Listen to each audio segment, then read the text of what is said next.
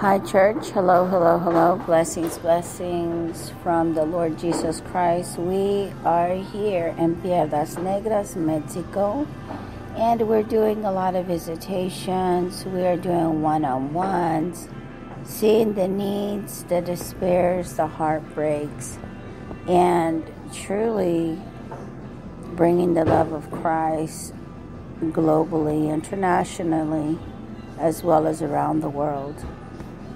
I truly love to see God's hand move as we move forward in so many ways in the things that God would have us to move. So excited to be able to be on this podcast and to share and to save and to really bear the heart. You know, God can take you anywhere, but as long as God is first within your life in all areas and spectrums, He sees the light, He sees the life, and He sees the heart within your life to be able to express what is in your life. And a lot of times people are seeing what is in your heart by the factor of your love and your intake and what you're giving into the life of others.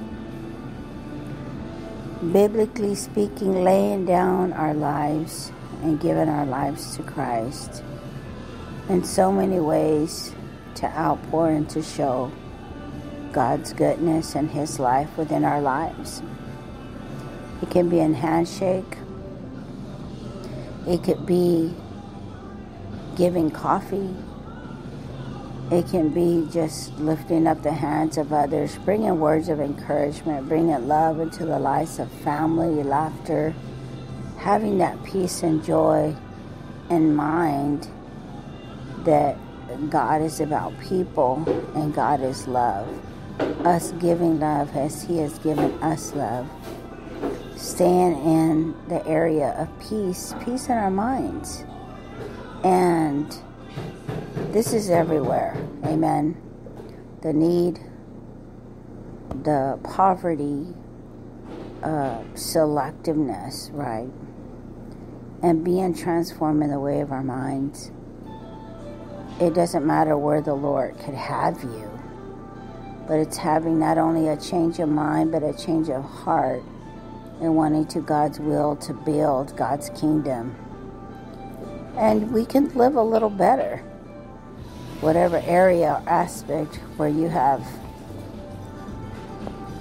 lived in the past or maybe living in your future, and it's not portraying of something that we're not, but just truly being the person that you are. Not having a closed mind, and more so not having a closed heart. That as long as our hearts are open and we're rejoicing in the things of God and rejoicing in all the things that He has for us as well, that He is the same God as the Word speaks, that He's the same God of yesterday, today, and forever. Where the Lord speaks of, there's nothing missing, there's nothing broken, that we are at a constant in God's hands, where we have to trust God even with a little. Trusting God that when He says you're going over to the other side, or you're going back to the other side, that not look into the hands of man, but into the hands of God, and trusting God for what He has in store for you. God knows what you're at best, and He knows what to do with the little that you have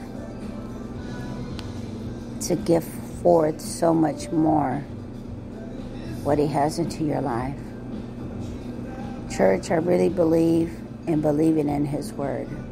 I really believe in believing in His promises. I really believe of shaking off the dead stuff and really keeping our minds on the heights of Christ. It doesn't matter how high you go. It doesn't even matter how low you go. Living humbly before the Lord, He will always exalt you. When you lift up His name, He always brings you to a place of abundance. He always brings you to the place of having more than enough in every good work. And so my prayer for you today is to keep your heads up and let your light to shine. Sharing the life of Christ and being the light. Being the difference in this world that others can't understand or maybe even contain. But know that He is God. He is God in all of your life. He is God in all the areas to be the life of Christ. There's a need in each and every one of us. There are needs that need to be exposed, need to be known as you knock on the doors. The Lord said He's going to open up those doors for you. He knows how to bless your life. And He will continually to bless your life and opening up your life to be a blessing in so many ways as we're a blessing to others. Having a perspective, a total perspective in all the ways where He can be a blessing into your life. So let us praise the Lord, let us honor the Lord, let us glorify the name of our Lord Jesus Christ in all areas to be a blessing. As the word says, as we seek forth the kingdom of God and His righteousness, then all these things shall be added unto us. Keeping your eyes on the prize. And truly, it's not the things of this world, but it's on Christ. Uplifting the name of Jesus. He is the one that sets you free. And who the Son sets free is free indeed. Thank you, church, for being a part of this podcast with me. Really just pouring out of my heart.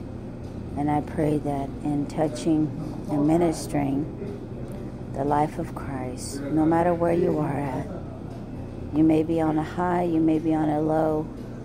I'm telling you, the angels of Christ surround you, protect you, guard you, and that is there for you. God bless you. We love you. And you know what, church? We'll see you so very soon. Thank you for joining with me here today on this podcast. God bless you, and we love you. In Jesus' name, amen.